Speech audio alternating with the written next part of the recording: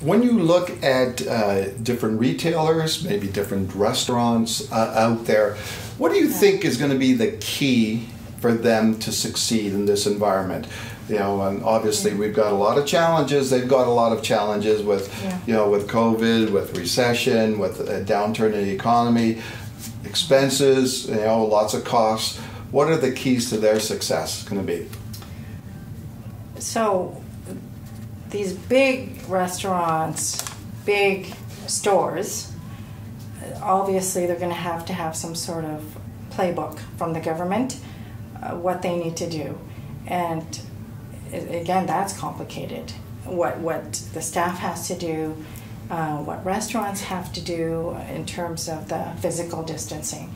So in order to succeed, we need the really a real guide, a playbook that's concise, that's gonna be helpful for restaurants or stores, businesses, so no one's sort of going, what am I supposed to do? I don't know. And with reduced sizes, are we going to even make it to open?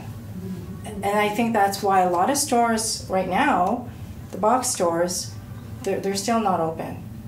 Because if they're only allowed a certain capacity in the store, well they might as well stay closed.